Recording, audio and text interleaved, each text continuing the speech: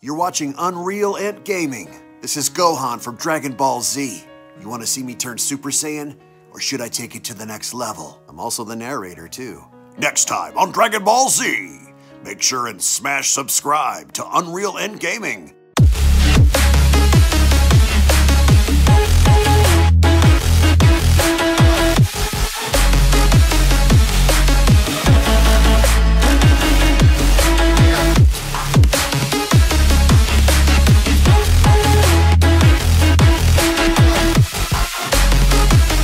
With Dragon Ball Super manga chapter number 57 now officially in the history books, Moro and his gang of criminal prisoners continue to rampage all throughout the earth as Moro now looks to enter the battle by inserting himself into the fray following 7-3's beatdown, and with our heroes now faced with the task of battling Moro and his right-hand Sagambo, Goku is desperately trying to make his way back to Earth in quick enough fashion after learning that everyone's ki is now beginning to steadily drop. And with Goku now rushing towards making his way to Earth, the question is, are our heroes in over their heads by taking on Moro without Goku or Vegeta, or is it possible for our heroes to hold out long enough before they arrive? As once more before we begin, if you are new to this channel and have a love and passion for all things Dragon Ball and anime related, then make sure to go on ahead and smash that subscribe button and turn on all notifications by clicking on the bell icon to never miss a single upload on this channel, as well as giving this video a big thumbs up by smashing that like button down below if you guys are loving the direction of the Dragon Ball Super manga and cannot wait to see this be animated within the actual anime itself. And if of course you guys want to catch up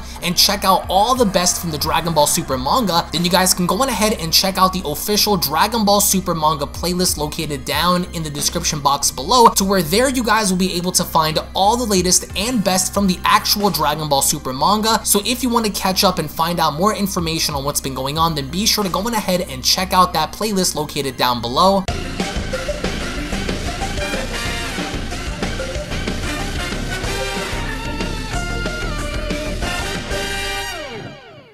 As we kick off the Dragon Ball Super manga chapter number 57 special entitled Everyone's Battle, with Moro having to be shown standing on top of his ship and having to be very observant of the battle happening below with Sagambo next to him. When looking at Moro's face, he doesn't seem to have any cause for concern, he doesn't seem to be upset, he doesn't seem to be shaken or rattled, but rather amused at the fight happening down below, as elsewhere over on the lookout we get to see how Bulma, Chi-Chi, and everyone had arrived and having to meet up on the lookout itself, and the reason being is because Bulma had set up these drones that is specifically programmed in watching the battle from down below, as she only then went along to tell everyone, hey guys, these monitors are linked to drones I sent out to check out the battles, with Pilaf and the gang having to comment, oh, you've done it again, ma'am, so cool. And with Chi-Chi walking over, she went along to comment, so I can watch my little Gohan in action. And as she observes the monitor, she's very disappointed in seeing Krillin, as Chi-Chi then commented, ugh, this one's just airing the Krillin show, because this is interesting. Chi-Chi actually wanted to see her son in battle without even caring about him being at work or school. Very interesting. Props goes out to Chi-Chi on this one. Now, as Krillin is shown launching multiple Destructo discs at Yumba, what Yumba ends up doing is basically balling up his body and having to roll directly at the Destructo discs themselves, and as the Destructo discs begin to bounce off, Krillin is baffled because this never happened before, at least not for an individual that was able to turn their mass into something to where energy, specifically ones that come from a Destructo disc, are easily able to bounce off of from. And as we get to see how Yumba finally unrolls himself in kicking Krillin directly in the face, Yumba is then shown having to beat Krillin down so bad to where at this point Krillin just feels like a punching bag to Yumba, because Yumba is very unrelenting in his approach and having to really go as far as to inflict massive damage onto Krillin. And once Yumba ends up knocking Krillin down onto the ground, he steps forward in this crater to acknowledge the fact that this person is now defeated. Yumba is the man, right? Yumba stands tall as the victor, or at least so he had assumed, because only then we get to see how Krillin pokes his little arm out and he begins to twiddle his fingers around, sort of like he's directing something, and that's exactly what he ended up doing, because as Yumba looks down, he's beginning to question as to what exactly Krillin is doing, until only then he looks behind him and having to be met then with a stray Destructo Disc heading right for him, and with Yumba having to be quick enough to move out of the way, what ends up happening is that this Destructo Disc actually ends up lacerating Yumba's face, so much so that it creates a massive gash near his cheek, and Yumba is infuriated because he wasn't expecting for Krillin to have the cognitive awareness to control such an attack, and with Krillin then leaping out of the crater, what he ends up doing is controlling all of the Destructo Discs that Yumba had sent flying out in the distance, and with Krillin having to maneuver them around in controlling their overall direction, Yumba's trying to figure out what to do, because now this is posing a real threat to him in the fact that he got cut once and he's not trying to get cut again. So what Yumba ends up doing is he quickly launches himself up in the air and having to deflect all of the blasts, because then his initial strategy was for the Destructo Discs to end up hitting Krillin instead, and that's exactly what ends up happening, because the second Yumba turns around to acknowledge the fact that he had defeated Krillin, we observe how all of the Destructo Discs end up going right through Krillin, sort of like a ghost, right? And Yumba doesn't know what the heck is going on because he originally thought that this was Krillin. He thought that he had him right where he wanted him and that this fight was over, but instead, Krillin ended up using the after image technique to quickly escape being slashed by his own attacks, and once Krillin ended up getting right behind Yumba, he only then went along to tell him, "Speak for yourself. That's my after image move." Try to keep it in mind as he lets loose a massive Kamehameha which sends Yumba flying down onto the ground with such force that Yumba only then is essentially defeated. He can't move, he seems to be immobilized. As Krillin wipes his forehead, he only then comments, "Phew, somehow I pulled it off. You guys can handle him from here, right?" As the patrollers respond, "Yes, we're responsible for escorting this one back to the galactic prison." And with Krillin overhearing screams in the forest, he knew that Master Roshi was in trouble, so he went along to comment, "Aw, now what?" And as he ventures out into the forest, Master Roshi comes flying out through the trees as he's clutching onto his face and commenting, "Ow, ow, ow! Those girls are more than I just bargained for. Damn it, I found some tough ones. Won't even let me grow them. I mean, my attacks ain't hitting." As Krillin went along to ask, "You okay, Master Roshi?" As Roshi comments, Krillin, we gotta stay focused." And as the females emerge, they're angry as they went along to comment, "You've got some nerve pulling that on us, you old creep. Hope you're ready for payback." And with Roshi and Krillin standing their ground, Krillin went along to comment, "Muten Roshi, I admit they've got powerful chi, but if you use that power you showed us against Jiren, they shouldn't be giving you trouble." As Roshi replies, right you are, Krillin, but to tap into that power, I gotta clear my mind. Maybe my mind's possessed by some kind of wicked energy." And with Krillin squinting his eyes because he knew that Roshi was BSing, he only commented, "Nah, I think I know what's going on here." As we only then elsewhere go to Tien and Chaozu, they seem to be battling against the Metal Man that seems to be also similar to Vegeta from Universe 6, and Tien is going all out. Tien is really trying to bring the fight to this individual as he ends up clocking him right in the chest. Tien only then ends up stumbling back and holding onto his hand and commenting, "What's with this one?" As Chaozu responds, "Your punch had no effect, Tien," with one of the guards commenting, "Bikora is a member of a race of metal men made entirely of a metallic substance." As Tien goes on to ask, "A metal man? Just like Vegeta from Universe 6. Didn't he have a weakness of some sort?" As Chaozu comments, "Insults! Insult him! That's his weakness, Tien." As Tien comments, "Huh?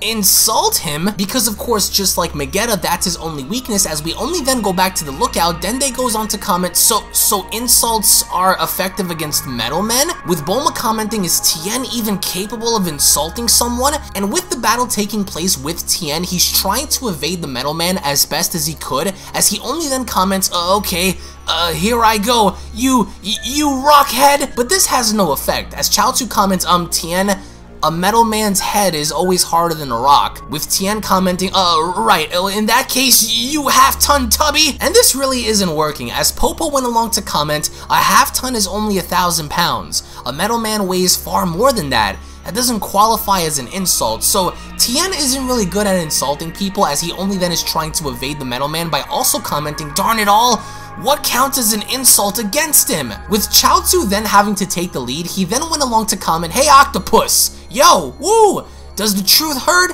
Then give me your best shot. And with the Metal Man having to redirect his attention, that's exactly what he ends up doing, because he ends up charging Chaozu directly, as Chaozu then went along to shout, "You half-witted hunk of scrap metal!" And this, for some reason, ends up affecting the Metal Man so much so that he ends up just going shapopopo and dropping down onto the ground. And with Tien looking on, he went along to comment, You did it, Chaozu?" With Chaozu commenting, "You suck at insulting people, Tien." With Tien apologizing, this was the end of Bikora, because with Chaozu taking the lead, he essentially won the fight for Tien. As Bulma went along to comment, "They did it! Everyone's doing great." As Oolong went along to comment, "I really don't get it. These guys are winning too. That old freak had to resort to drastic measures to keep his stupid line in check." And as we go back to Roshi, that's exactly what he ended up doing, was blindfolding himself in not seeing these females. So instead, he wanted to reserve himself to only use his instincts to fight. As Roshi then went along to comment, "I still gotta read on you gals' moves even when they're out of sight." So Roshi is really doing well, way better with a blindfold on than how he originally was with his eyesight, because he couldn't really focus. And in traditional fashion, Roshi is really beginning to show off his skill and techniques as he's flipping them away, he's knocking them back. As one of them went along to comment, "What's this old fart's deal?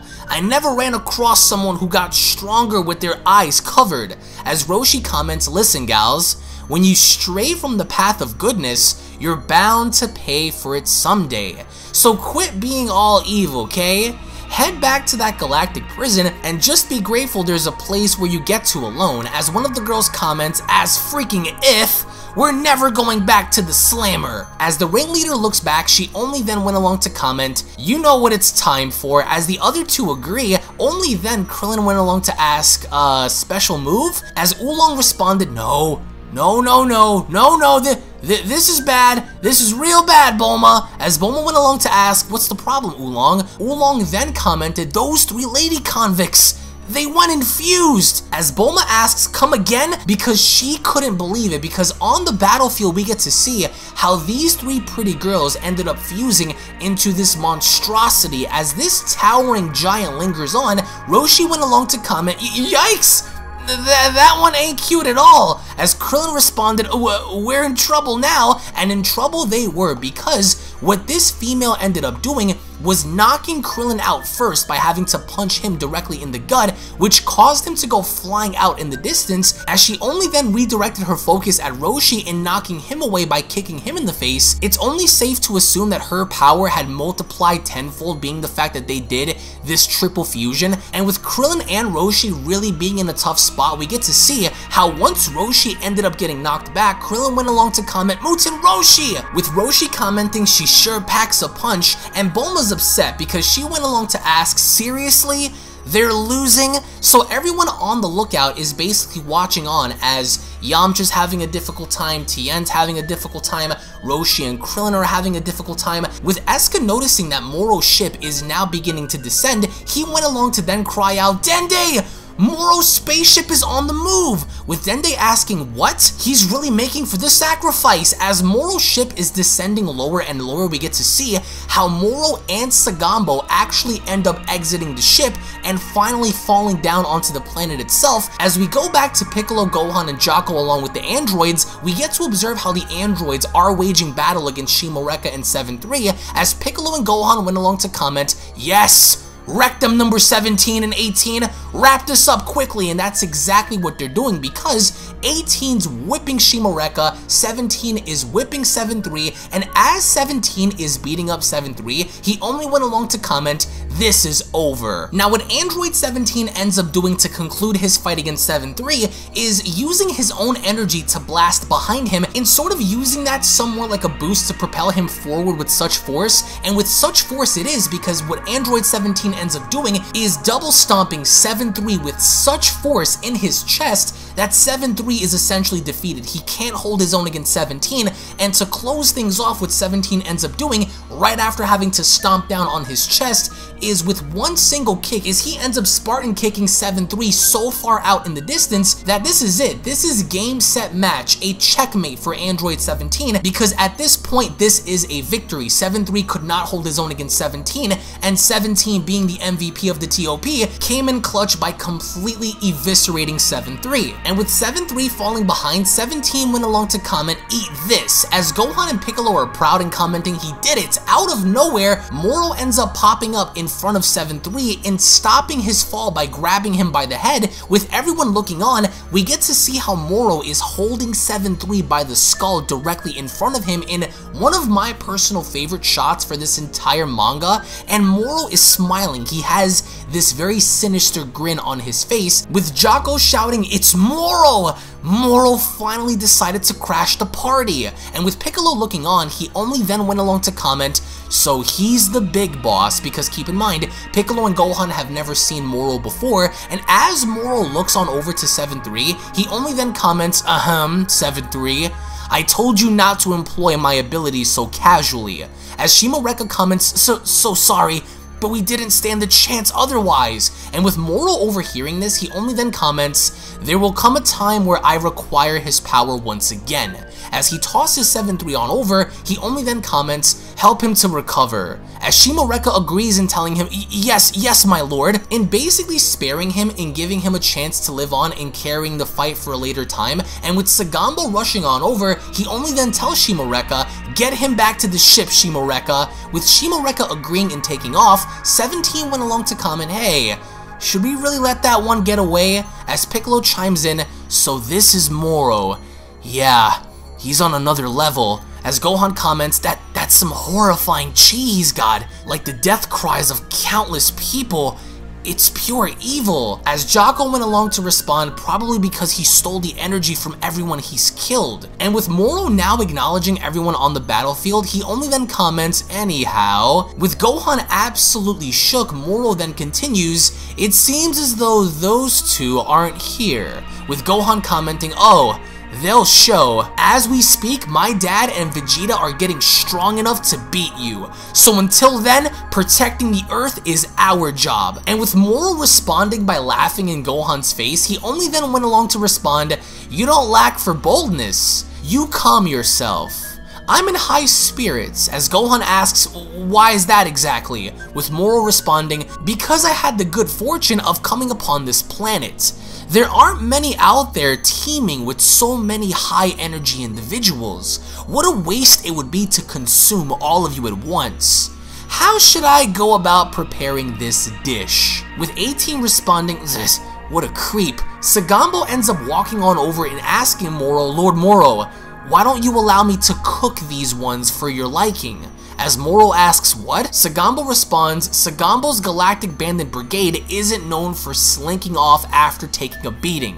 And with Moro having to take a second to think about it, he only then responds, "Go on." As Sagambo responds, "Thank you," Moro only then tells him, "But leave them alive. I intend to snack on their life energy." And with Sagambo agreeing and telling him understood, he basically wants to soften them up. He wants to have revenge for what they did to Shimoreka and 7-3, but right before Sagambo enters the battle, Moro only then goes on to tell him, "Here, another gift for you." As he raises his fingers and then pointing on Sagambo's back, he ends up giving him tremendous amounts of power because Sagambo ultimately changes in a very Bojack / Broly / Jiren kind of way. His entire shirt gets blown off, he's all muscular and he's all pumped up, and Jocko goes on to cry out, "Oh crud," because he knows at this point that Moro had given Sagambo now tremendous amounts of power. As Gohan went along to ask, "Huh? His chi just spiked." As Jocko responds, "I guess Moro can portion out energy to his goons." With Sagambo then commenting, "Thank you, Lord Moro." As Moro only then told him, go. And Sagambo just rushes on in, and the first person that Sagambo ends up rushing is none other than Android 17. And Sagambo ends up punching 17 with such force that of course 17 ends up defending himself, but 17 is really getting pushed back, because with Sagambo having to drill 17, he's pushing him back with more force and more force and more force, to the point where 17 ends up actually crashing directly into his sister as 18 cries out, "Watch out!" So now 18 is trying to push her brother forward while Sagambo is trying to push them back. And Sagambo is adding more force and more force, because then both of the androids end up crashing directly into Piccolo and Gohan, as Piccolo went along to comment that "That's not good, help them!" With Jocko, Piccolo, and 17 now having to try their best to hold off Sagambo, I really love this one shot of Gohan, Piccolo, 17, 18. They're all trying to push Sagambo back because this dude comes off like a tank. He's like a brute, and poor Jocko's clinging onto Sagambo's leg,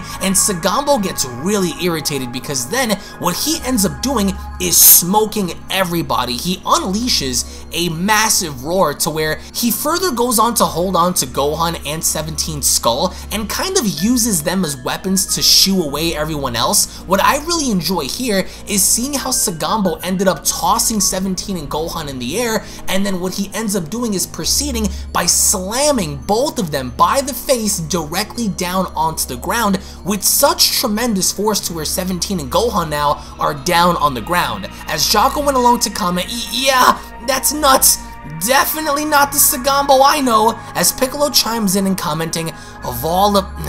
we still have to deal with this one before Moro," because they know that right now they're all at a disadvantage with such power coming from Sagambo. And with Tien and Chaozu flying on by, they seem to be looking for all the other fighters, as Chaozu went along to comment, "Down there, Tien," as they only begin to spot Yamcha, who is now in trouble. There is a lizard-like creature that ends up knocking Yamcha directly into Tien, as Tien went along to ask, "Are you okay?" with Yamcha commenting, "Thanks for that." As the individual then went along to comment, "I am the advisor to Sagambo's Galactic Bandit Brigade, and I'm a cut above those other lowly convicts," basically confirming that he is one of the strongest. And with Tien and Yamcha only then getting into fighting position, Yamcha went along to comment, "He's trouble." As we go back to the forest, the giant female seems to be stumbling around because she's looking for Roshi and Krillin, and with Roshi and Krillin hiding, Roshi went along to comment, "Yeesh, this old body of mine is not gonna last." As Krillin comments, "Damn it, we're gonna lose, but at least I'm gonna go down swinging. I sure hope you notice this last burst of power and come running, buddy." As deep in space, we get to see how the narration goes on to comment far off in space, as Goku is really trying to find his way back home, but he's having such a difficult time because he doesn't know where Earth is. As Goku comments, "Am I there yet? Jeez, pretty sure this is the right way," and he could feel and sense that Gohan's in trouble, Tien's in trouble, Yamcha's in trouble, 17's in trouble, Piccolo's in trouble, but he can't seem to detect where they are. As Goku comments, "I can just barely feel it. Their chi down on Earth." And with Goku desperately trying to use instant transmission, he can't seem to lock on. As he comments, "Oh, no good. Their chi is just sprinting by the second. I can't get a solid hold." As Krillin takes it upon himself to leap on top of a mountain, he only then begins to raise his power level up even more, with Goku then commenting, "I know that chi!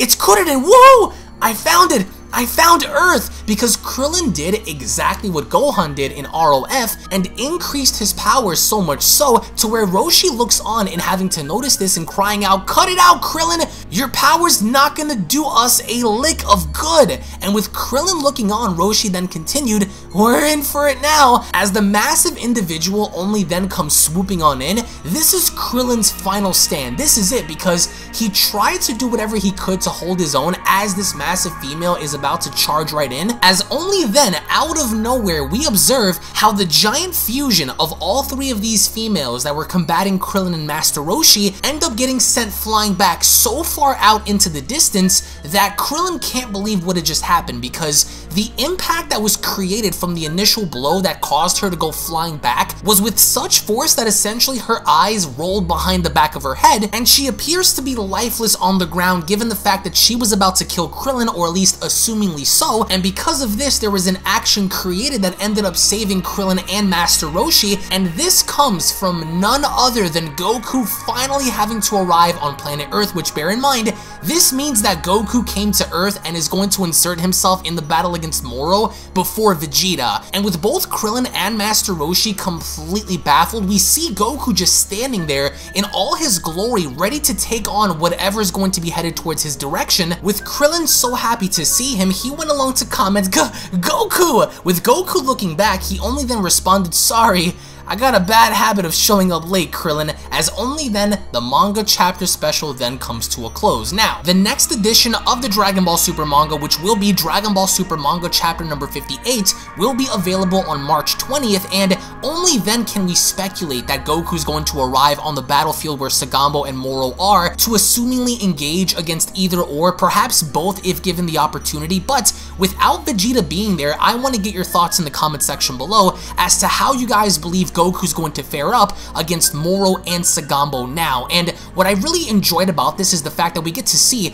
the level of desperation come from our heroes, because as soon as we had the opportunity in seeing Moro and Sagambo touch down, with Moro handing on over some energy to Sagambo in allowing him to stand up to 17, Gohan, Piccolo, 18, and Jocko, is the idea itself so terrifying to know the fact that with Moro having to sit back and just casually watch, our heroes are really struggling against someone like Sagambo, who is Moro's second in command. And being the fact that Moro is keeping Shimoreka and 7-3 off to the side, we can only further speculate that 7-3 is going to come back at some given point to assist Moro and Sagambo in battle. As to when that is, we don't know, but what I also want to know from you guys is, how do you guys think Goku's going to handle Sagambo and Moro, being the fact that Vegeta is not there? And how do you guys feel personally about Vegeta in all of this? Because in my opinion, judging based on what's happening right now in the manga, it's safe to assume that by the end, Vegeta just might be the one to show up at the very last minute of this battle and get the victory over Moro. That's my assertion in all of this, because if Goku somehow can't get it done,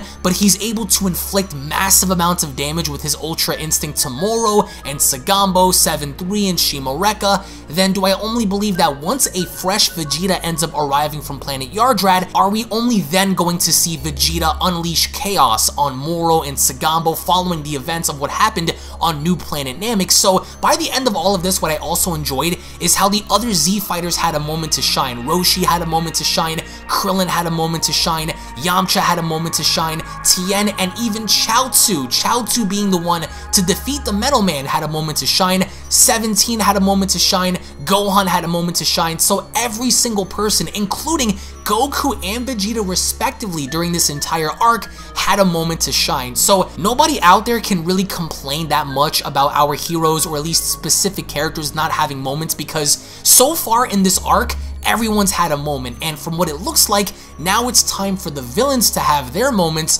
before the big finale. So in the end, I want to get your thoughts in the comment section below about who you guys believe is going to take the victory. Is it Goku? Is it going to be Vegeta? Is it going to be somehow Majin Buu waking up with the Daikaio? I want to get your comments in the comment section below as to how you guys think this is going to end. Again, thank you all so much for your time. Thank you all so much for watching. I hope you guys enjoyed. If you guys did, then be sure to give this video a big fat thumbs up by slapping that like button down below. The like goal for this video is going to be 10,000 likes, so if we can smash out 10,000 likes, that would be incredible, guys. This manga so far has been amazing. It's been really, really good. The villain actually feels like a villain, but if you guys think differently, and if you're really not feeling this arc as much as, let's say, the Dragon Ball Super Broly movie, or the Tournament of Power arc, or Goku Black or whatever the case may be, then I want to get your thoughts and your complaints on this arc and why it could be, or at least what you think could make it better, down in the comment section below, guys. Thank you all so much for your time. Follow me on Twitter, follow me on Instagram. All those links will be located down below. I appreciate your time.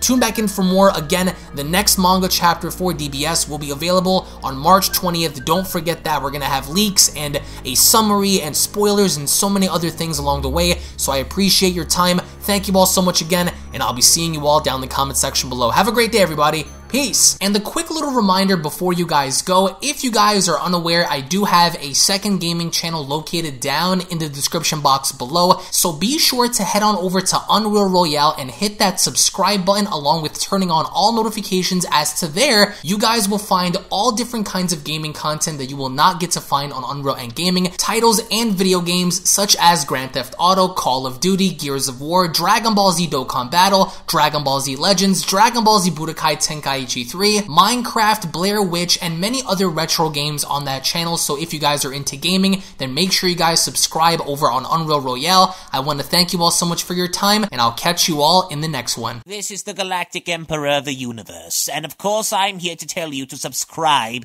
to UnrealEntGaming. Also follow UnrealEntGaming on these social media platforms to stay connected at all times. And if you don't, then very soon you will all be dead!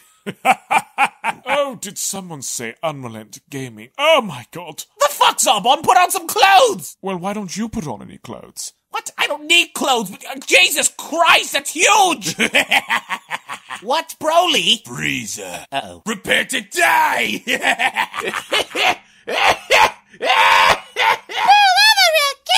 But once you get video, lots of likes, or Bill will turn you into chocolate! Vados, get over here! Tell these mortals that I'm the biggest UnrealEntGaming fan. This is my moment. I'm a part of his notification squad. Universe 7 can have all the fun. I just want the food. And don't forget to leave a comment on this video. Show some love for the best community on YouTube. Kakarot!